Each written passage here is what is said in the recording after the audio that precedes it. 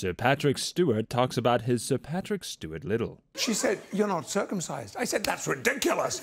I should know if I'm circumcised." Of course I am. End of conversation. But the next day, I happened to be seeing my doctor. Are you okay? I was seeing my doctor for my annual physical. So, while he was down there, I said, oh, by the way, Irv, my wife and I had a little disagreement. I am circumcised, aren't I? Because she says I'm not. And he goes,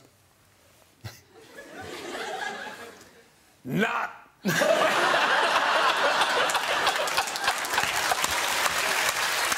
I said, no, it's not possible. So he looked down again and he said, "Hey, I'm Jewish. I know the difference."